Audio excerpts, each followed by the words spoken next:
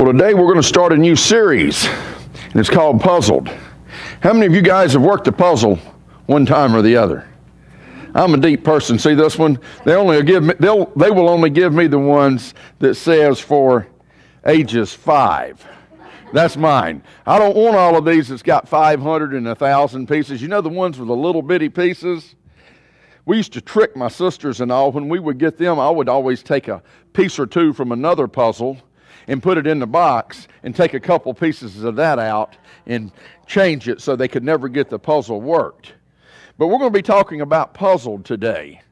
And in life, many times we are puzzled. And in life, things ain't always as they seem. They aren't always as they seem. And how do you solve a puzzle today is going to be my question. Many of you have different ways. How many of y'all like games with your kids? Let me see your hands. Y'all ever get together and play games? We get together and play Monopoly and do puzzles and play spades and Old Maid and all kinds of stuff. We just like to have a good time playing. Well, how do we solve a puzzle this morning? If you're getting ready to solve one, the first thing I do, I always get the edges out like this. And I'll always get the ones with the flat edges and I'll put them on one part. Then I'll get some more with different colors. And I'll put the different colored ones someplace else. But it's important that I've got the box top. That I've always got the top so I know what I'm trying to do. I need the box top. I need each and every piece of the puzzle.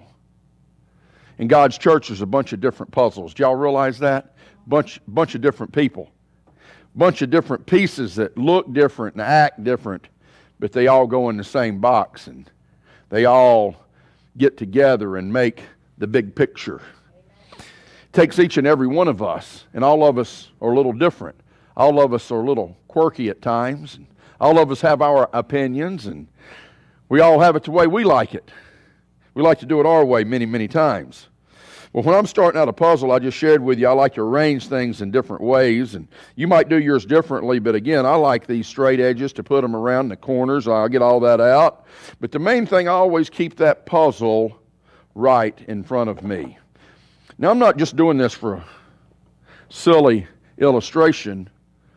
This puzzle, and our puzzle this morning, must be Jesus Christ. He is the box top. He's the top. He's the big picture that we look at. He must be the top. We can work and labor all day long, but if we forget what the box top looks like, we miss the mark. Many times in life, we'll get all these puzzles together and we'll start working on them, and we'll want to do what we're supposed to do, and we'll start doing the Christian life and try to do what's right and have our families in church and raise our kids right and do all of that, but we'll forget the outcome and how we're supposed to look. And many times, we'll get the wrong puzzle in our box. Y'all ever done that before? The wrong things come into your life at the wrong times. And maybe you'll think it's the right time, but you'll still get some of the wrong pieces in there many times, and it just don't fit. Many times, I'll start working the puzzle, and I'll say, man, this is just too hard. I'm going to go watch the football game. As I was doing things last night, I was reading a lot and doing a lot of different things, and I started to watch the ball game, but you know what? It came on too late. I usually go to sleep about 8:30, so I missed it. Who won? Somebody tell me, who won last night? Anybody know? Panthers or Dolphins? Panthers won, okay. See, I didn't get that far because, you go to sleep at 8:30 at night, you don't get that far. But many times, we know where we're going, but we forget how to get there. Many times, we start working puzzles, but we get the wrong pieces in there. Our life today, it's like a puzzle. Some pieces come easy, some come natural to us, and we're okay in some areas. Some of them come rough, and we're not sure what to do with the puzzles. I'm sure you know what I'm talking about. You get thrown a curve in life. You've got your direction. You know where you're going, but you get a curve, and you try to figure out, what am I going to do with this puzzle, and how am I going to make this puzzle fit in my life for the big picture? You know what, folks? There's a lot of things that come in our life that are never going to fit. Not for God's divine purpose. Not for the picture that we have in front of us. Not to be who God created us to be. See, it's simple this morning. Many things in our life don't belong there. And we need to kind of toss them and get rid of them. Now, there's some things in our life we can toss them and we can get rid of, and we're never going to make the complete picture. I don't know if you've ever been there, but I have many, many times. I want to look at 1 Corinthians, and we're going to shoot it up on the board. And if you would, please turn in your Bibles with me if you have that, or your phone, or whatever you've got with a Bible on it. But let's look at 1 Corinthians chapter 13, verse 12. 1 Corinthians 13, 12. Now, pay attention to that. Now is underlined. Now, say now. Now, right now, today, we see things imperfectly. That's all of us. In the Scripture, that's what Paul was talking about. The folks seeing things imperfectly. Now, we see things imperfectly, like puzzling reflections in a mirror. But then, we will see everything with perfect clarity. We're going to be talking about the now, which is today, and we're going to be talking about the then, which is eternity. We're not designed solely for the nows. Do y'all know that yet? Have you figured that out yet? Everything on this earth really doesn't matter a lot, because our ultimate goal is eternity, is heaven with Jesus, and eternity lasts forever. Now we see things imperfectly, like puzzling reflections in a mirror. But then we will see everything with perfect clarity. All that I know now is partial and incomplete. But then I will know everything completely, just as God now knows me completely. Do you realize that God knows us completely? That He designed us? That He knows us completely? There's nothing that we can hide from God. There's nothing that we can do to fool God. He knows who we are. He created us in His likeness and in His image. And He created us and He gave us free will. And I'll tell you guys many times, I wish He didn't give me so much free will, because I make so many poor choices. How about you this morning? We make poor choices. But back to the now. We're going to be talking about the nows for just a minute. Now we see things imperfectly. This world is imperfect.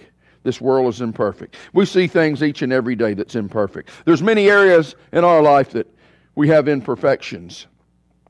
The then portions of the Scripture that we just shot up there, that's up there, is for eternity, is what we're going to be talking about. And in life, maybe you're thinking of the nows. You're thinking, man, I've got the job of my dreams. I love it. Everything's so good. Maybe you lost your job. I got a phone call here a couple months ago. Young lady in the church, she lost her job. There was some cuts at her job place, and she didn't know what she was going to do, and she lost her job. I'm sitting there going, man, that's bad. But I assured her and her mom, I'm sitting there going, you know what? God's got something better. Now, that's pretty easy for me to say, because I was reading and praying right about then. But how about the young lady who just lost her job with a small child? It don't look too good right then. Not in the now. See, now all we could think of is how I'm going to feed my child, how am I going to pay my rent, how I'm going to pay my car payment. That's the nows that we see. That's the nows that we see. I assured him, God's got something better in store in His timing, and I'm going to be praying for you. Well, I got a call this week. Guess what? She got a job better than she had before. And it's the one that she wanted. And it Monday through Friday, get off a half a day on Friday and don't have to work weekends. So we give God the credit for that, right? Give Him the credit, okay? But see, in the now, when your boss says, we don't need you anymore, we're making job cuts, it don't look too good, does it? Not in the now. We see those things and we wonder, what in the world are we going to do? We wonder what we're going to do. How about when you've got a wayward child that's turned their back on God and going the other way, and you're a Bible-believing Christian and you've been praying for that child and you're just trusting God that He's going to take care of them and wrap His arms around them and take care of them and guide them and protect them, and they just go the other way. Talked to a guy yesterday I was trying to witness to, and he says, you don't want to hear my opinion of church. I used to be Catholic, but I don't even do that anymore. And I'm sitting there going, okay. I'm sitting there going, I'll work on you. He wasn't really ready for me to work on right at that particular time. I could tell that. But what do we do when we're a parent and we think we've done all we can and that child goes the other way? All right, how about the now when we have a financial loss or there's a downturn economy? Nobody knows what I'm talking about there, do we? Downturn economy and things kind of went south and they hadn't quite got back yet.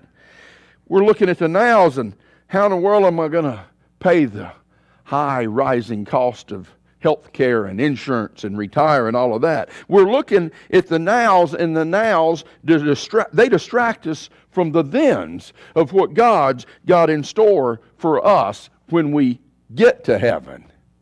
Boy, the nows get rough sometime, don't they? The nows get rough. How about when you've lost a loved one? Maybe you had a child that went before you did. I couldn't imagine anything as bad as losing a child or a grandchild. You know, the way we do it, we're supposed to go before our kids and our grandkids, right? I could not imagine that. And in the now, it would be terrible, horrible. We had that experience here this year, and I talked to the mom who lost a daughter, and she said, that's okay, she just transferred residences. And I'm going, wow, how in the world did that mom say that? We had that happen this year. And I'm sitting there going, how did she do that? Wow, I'm the pastor. Would I have that much faith? I wish I'd be doing as good as she would. I'd probably be boo-hooing and crying and waddling around in the floor because it's hard to see the then when you're in the now, when you're experiencing the loss, when you're in a health crisis and the doctor comes and says you got cancer and you're in stage 4 and you're probably not going to make it. Chances are mighty slim. Brings us in the now. When a door closes that you thought was supposed to be open to you. Maybe you was in a marriage you thought was going to be for eternity and it crashed and it burned. That's tough in the now.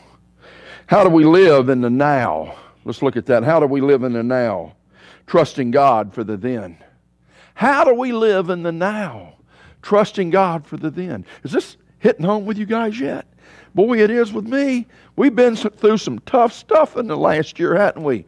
This church body's been through some tough stuff. Our church family, our extended family, we've been through some tough stuff. How do we live in the now? Trusting God for the then.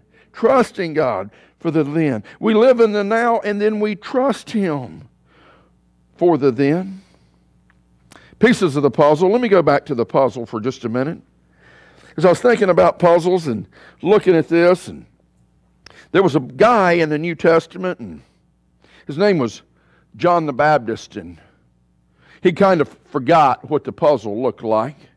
He'd kind of forgot about eternity, and he's going through a difficult time. He was in jail, getting ready to be beheaded. He knew what was coming. He had pointed out to the king about him doing something he shouldn't have done, and he was imprisoned, and the king's wife was kind of ticked off, and she wanted his head on a platter, and it eventually did happen. But in the book of Matthew, chapter 11, verse 2 through 6, Matthew 11, 2 through 6, we're talking about John the Baptist here, the forerunner of Jesus. How many of y'all have heard of John the Baptist? Let me see your hands. John the Baptist went around baptizing everybody. He was God's appointed messenger to announce the arrival of Jesus. He was God's main man. He was a little different. He was out in the wilderness, out in the desert, and he dressed different, he looked different, and he ate locusts and all kinds of stuff, and honey and locusts, and looked a little bit different than we do. If he walked into church today, you might go, man, that's a strange looking character, and I don't know if I'm going to accept him or not. He don't look like me. Because, you know, we like people that look like us, right? We like people that look like us. But this John the Baptist, he looked different. But again, he was the forerunner for Jesus Christ. He was a preacher whose theme was repentance. Probably not very popular back then. He called attention to the king and told him what he needed to repent from, and he was thrown in jail, and later he was beheaded. His outcome wasn't real good. He was uncompromising for the gospel. He didn't compromise in any area of his life. He went out and he would preach and he would teach and he would baptize thousands, and he baptized Jesus himself. John the Baptist baptized Jesus. He was doing what God had called him to do. He had a hard time in life. He was a prophet. He was related. He was a distant relative of Jesus. His mother was Elizabeth. Jesus' mother was Mary, and they were distant cousins. John the Baptist, again, the forerunner for Jesus, and he knew who Jesus was. He predicted the Messiah coming, but yet he's in the now. Say now. John's in the now right here. See, when John, who was in prison, he's in the now. He's in there locked up in this dirty prison for doing what God called him to do. God told him to go do all this stuff and preach with authority, preach with conviction, preach the message of repentance. When John, who was in prison, heard about the deeds of the Messiah, he sent his disciples to ask him. Look at this question. Now, he knew where he was. He's in prison. He knew Jesus is over here, but he has a question to ask. He said, are you the one who is to come? Or should we expect somebody else? Should we expect somebody else? Now, we've already established that John knew that it was Jesus. He knew who he was, and he's a distant relative. And he asked him this. Then look what Jesus says. He replied, go back and report to John what you hear and what you see. What happened here? Now, this was pretty cool right here. The blind received what? The lame did what? And those who have leprosy, what? Are cleansed. The deaf what? Hear. The dead are? And the good news is what? To who? The poor. To everybody. See, this message of the gospel is for everybody. It's for everybody. And the Bible says, blessed is anyone who does not stumble on account of me. Blessed is anyone who does not stumble on account of me. Jesus, who was who he said he was. He was the Messiah. John here is in prison. He's living in the now, and he's having a difficult time right about here. He's sitting here waiting to be executed. So his question is, Jesus, are you really you? I'd probably be going, Jesus, you remember me? I was your main man. How about coming and getting me? I'm going to get my head cut off. About that time, this evil chick, the king's wife, who I've been talking bad about, I called her out and told her she needed to repent and told the king he needed to repent. I know I'm going to be executed. Jesus, Messiah, hey, come get me. I've been in the now. Jesus, come get me. How about you? I'd wanted to get out of that place, you know. I wouldn't want to be beheaded the next day. I don't care if it's for the cause or whatever. I'm just speaking me. I know he was called to do it. But he had some questions. When John, who was in prison, he heard about the deeds of the Messiah. He sent out the disciples and he said, are you the one that's come, or are we going to expect somebody else? And Jesus said, go back and tell everybody. Go back and tell John that I'm the man. I'm the one who has came. And I'm the one who's going to cleanse everybody. I'm the one who's going to forgive them of their sins and continue to preach till the very end. I'm healing people. I don't even care if it's on a Sunday. You know, Jesus actually healed people on Sunday. The nerve of him is what the Pharisees said. But Jesus was who he said he was. But John, right there, he was living in the now. But there's hope for John. He gets it. He gets it. He was in hardship. I read this morning, one of y'all sent it to me this morning, it said, this was by C.S. Lewis.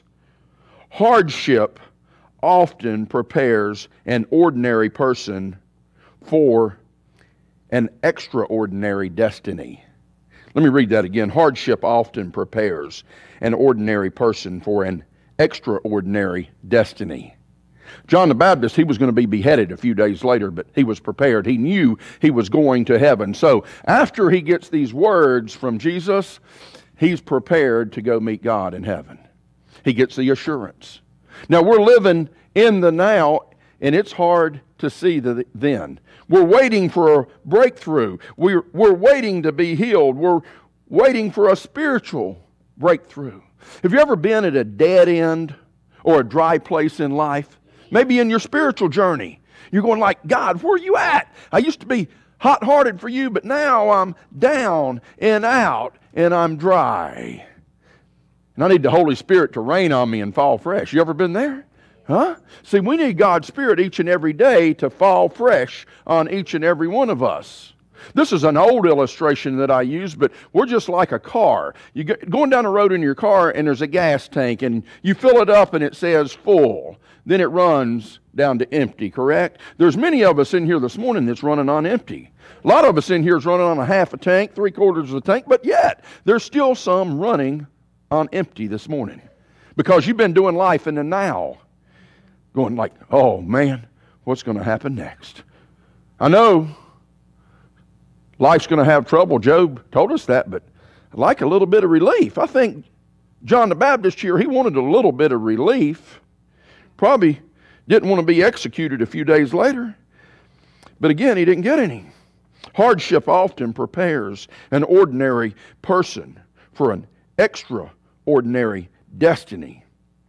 See, I think when Jesus was speaking, he said, John, you don't have the box top. John the Baptist, he didn't have the box top. Y'all know that? He didn't know the total outcome. None of us do. None of us has the total box top. We're going to get it when we get to heaven, but we got to keep our eyes on Jesus because he is the author and he is the perfecter of our faith. We've got to keep our eyes on the box top. Jesus is our box top this morning. Matthew 11, chapter 11, verse 11. Question, did Jesus get mad at John here? Did he get mad at him? Did he get mad? Nah, he didn't get mad. Look what he says a few verses later. He said, truly I tell you, among those born of women, there has not risen anyone greater than John the Baptist. John the Baptist. Remember? A few verses back, John saying, Jesus, is it really you? What a reply. I tell you the truth. Among those born of women, there has not risen anyone greater than John the Baptist. He didn't exclude him for that little bit of doubt that he had, a little bit of certainty, little bit of uncertainty, or a little bit of questions that he wanted to ask Jesus. See, God is in here this morning, and he's big enough for your doubts. He's big enough for your issues and my doubts. Even when the enemy whispers you're no good or you failed and look at that marriage and you're disqualified, and even when the enemy says, you probably aren't even saved anyway. The way you do if you were saved, you probably aren't even saved. Y'all ever heard that? Y'all ever had the devil tell you all these things? You ever had the devil tell you, oh, there is no God? That's kind of what this guy was telling me yesterday. His name was Mike. Oh, I don't even believe in anything, is what he said. He used to be Catholic, but I don't even believe that no more. You don't want my opinion of religion, Pastor. I hear that all the time. People are living in the now. Folks, in the doubts of today, we must trust in his tomorrows. In the doubts of today. You know we're always going to have doubts of today, but we've got to trust in God's tomorrows. We've got to realize that greater is he that is in me than he that is in the world. We was at a Bible study in here the other night. We had church, had the greatest turnout we've ever had, and getting together. I told y'all last week was going to have food, so everybody showed up for the food. And we're going to be reading out of Mark. We started reading Mark chapter 1. I hope you're participating in that and reading the first 5 chapters by Wednesday, and we're going to discuss that this Wednesday. But in the doubts of today, we trust into the tomorrows. And why I'm throwing that in is we got to be reading the Word and praying and seeking God. I told y'all that last week. If we're not reading and praying each and every day, we start doubting. Things start happening. You start have troubles. You start having troubles. You start having trials in your life. You get a bad doctor's report. And you go, why me? But see, the Bible again tells us that we can do all things through Jesus Christ who gives us strength. That's Philippians 4:13. I can do all things through Christ who gives me strength. So regardless of what one physician says, the doctor over here, now the master physician, Jesus Christ, said he can heal people. Y'all believe that? Jesus can heal people. We hear it time and time again of Jesus healing people. In the doubts of today, we trust God for tomorrow. Our trust is in Him. It's in Him alone. It's in no other place. Jeremiah was familiar with this, and he knew this. And Jeremiah in chapter 29, verse 11, he made a statement for him, and he made a statement for his entire family. Kind of like what we was doing for our children this morning. See, the Bible says, "For I know the plans I have for you," and this applies to us today. "For I know the plans I have for you," declares the Lord. Y'all read the last part with me.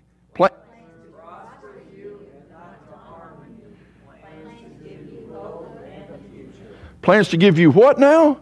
Hope and a future. Hope. See, God brings us hope. Jesus Christ is the hope of the world. The good news of the gospel is the hope of the world.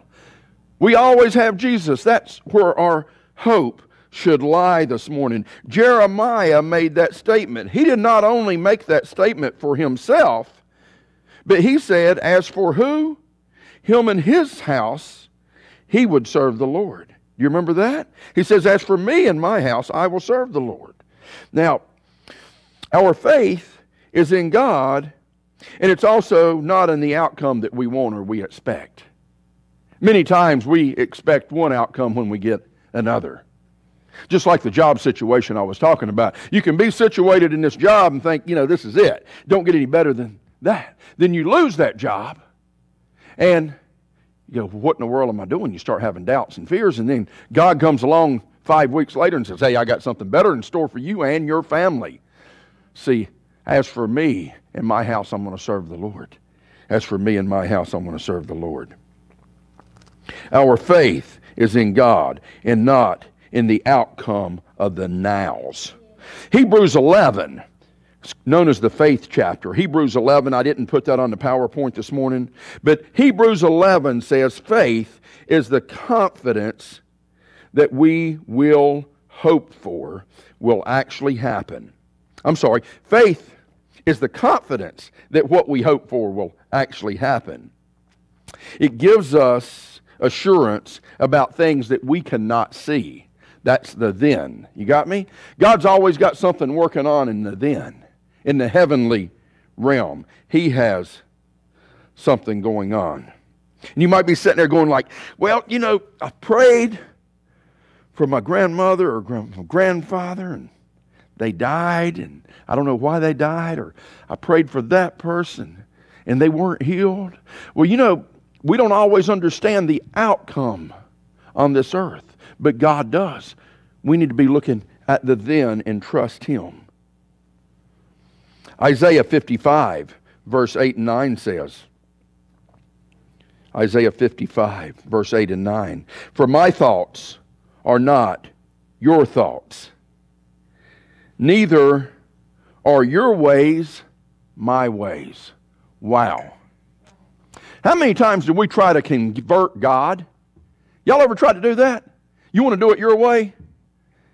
You ever done that? You want to do it your way, and you want to convert God and get Him to come over your way, and it don't work. I've done that many times. He says, for my thoughts are not your thoughts, neither are your ways my ways. When we're doing stuff that's not God's ways, He's not going to change His mind, and we're not going to convert Him. Do y'all know that yet? Have you figured that out? What happens is there's many control freaks in life. And being in control is only an illusion anyway. Have y'all figured that one out yet? None of us are in control. God's in control. God is the box. He's the box top. For my thoughts are not your thoughts, neither are your ways my ways, declares the Lord. As the heavens are higher than the earth. See, the heavens are what? Higher than the earth. So my ways higher than your ways, and my thoughts than your thoughts. Y'all believe that this morning? Yeah. His ways are better. They're higher than ours. We get caught up and we want it our way, and we want to change God's mind, and we come back to the old puzzle and we say, God, I want to make this fit. Well, God, I've tried it your way and I didn't really like it. This is the world according to Dan. and I'm going to make it work. I get one more cluster, and it won't go together, right? Is that just me? I'm always up front having to do this. Y'all are mighty quiet this morning. Y'all ever mess up? Y'all ever want it your way? Huh? You ever throw in your plans? God will give you a plan, and you just mess it all up. And you try to do it your way. And it don't work. And it don't work. I think Jesus, talking about Jesus, he got a bad piece of the puzzle. He really did. God sent his one and only Son to come on down on this earth to die for our sins. I think he kind of got the bum rap. You know, he didn't sin at all. Y'all remember that? One and only Son of God didn't sin, but yet he was crucified for our sins. I think he got a bad piece of the puzzle because he had to die on the cross for somebody like me. I sure am not worthy of him dying on the cross for me. Jesus got a bad piece of the puzzle, and he got it because of me and because of all of us. He went to the cross and died for the sins of the whole world. The sins of the whole world. See, my frustration in life a lot of times is based on my knowledge and of me not knowing the box top and taking my eyes off of him and not realizing what all he's trying to do in my life. All of the troubles and the trials that I go through, he's trying to develop in me a godly character, godly spirit. Remove all of the impurities out of my heart and out of my life, because y'all know heaven is a perfect place and we need to clean it up before we get there. Huh? Everything, he wants us to be holy and he wants us to be pleasing to him, and he wants us to clean our lives up and be like him. He says in the scriptures, this is straight out of the scripture, God speaks to us and he says, be holy because I'm holy. Just some food for thought this morning. Gets us mighty quiet when we talk about stuff like that. We got to watch what's going on in the slow moments, and when we don't see a lot of activity going on and when we think we're really having it rough. We got to see what God's trying to do in our lives and what kind of blemishes he's trying to take out of our lives and perfect us and make us better. Ecclesiastes 3:11 says, yet God has made everything beautiful for its own time. He has planted eternity in the human heart. But even so, people cannot see the whole scoop of God's work from the beginning to the end. That's what's wrong with us today. We want instant gratification. We want to know the answers. We want to make sure that we see the box top, but we want to make sure that we're placing all of the pieces of the puzzle where we want them to be placed. And God's saying no. Yet God has made everything beautiful for its own time. The nows living here, we're in boot camp. We're in training for eternity. He has planted eternity. See, what's wrong with us, folks, is he's planted eternity in our heart. So we're not going to be 100% happy this morning till we get to heaven. That's when we're going to be complete. It's when we get to heaven. How are we doing so far? Are we making progress? Huh? Are we making progress? But even so, people cannot see the whole scope of God's work from the beginning to the end. What's he doing in your life today? You know, each and every day we come in here and we're challenged. Last week we said, read the Bible, pray every day. Do we do it? Last week I challenged you to try it 5 minutes. At small group, I challenged you for 5 minutes. Acts formula, adoration, thanksgiving.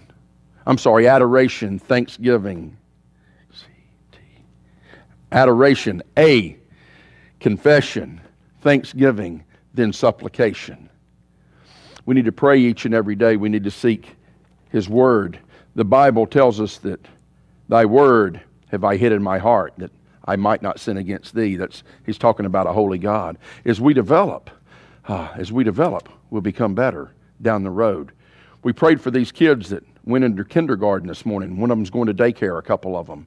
Then we've got some going into the 2nd and 3rd grade. Then we got them going into the 7th and the 8th grade. If we was in the kindergarten learning stage of God from last year, we should be on grade 1 or 2 or 3 or maybe in high school. a year or two down the road, we need to be growing each and every day. Let's pray. Father God, today, help us all not to focus so much on the now that's going on in our lives. Help us today to focus on you. You tell us in the Bible that you are the author and finisher of our faith. You tell us that this world is not our home.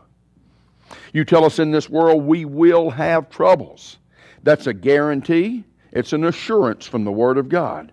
In this world, Jesus, you had troubles. In this world, Job had troubles. The Apostle Paul, John the Baptist, everybody before us had troubles while living on this earth. God, today, it's during times like this that you work in our hearts and you draw us back to you. Holy Spirit, just pull us back to you this morning, where we've went the other way and where we forgot about our first love and where we've turned and went our own ways and we've tried to do it our way time and time again. Let us realize that you are the big picture. You are the big box. And help us to focus on you. With your heads bowed and your eyes closed this morning, if God's working in your heart right now and He's speaking to you through this message and you need Him to come and just fall fresh in you, to give you a renewed spirit, to give you a renewed heart. Maybe you've got some doubts. Maybe you've got some uncertainties. But God is moving in your life today. Would you just slip up your hands so I can pray for you? Just slip up your hands so I can pray for you. God, today, amen, amen, amen. Seeing your many, many hands. God, today, please, first of all, forgive us of doing things our way. Forgive us of turning from you. Forgive us, God, of our sins. God, today, give us a brand new start. Give us a brand new beginning. Empower us through your Holy Spirit to be the people that you've called us to be. Help us to quit focusing so much on the now and focus on the then when we get to you, when we are in heaven and spending eternity with you. God, enable us, your body of believers, to be all we can be for you. I pray for your strength and your power. Holy Spirit, pour out your blessings. Pour out your spirit, your might, and your power on this congregation. And all of God's children said, amen, amen.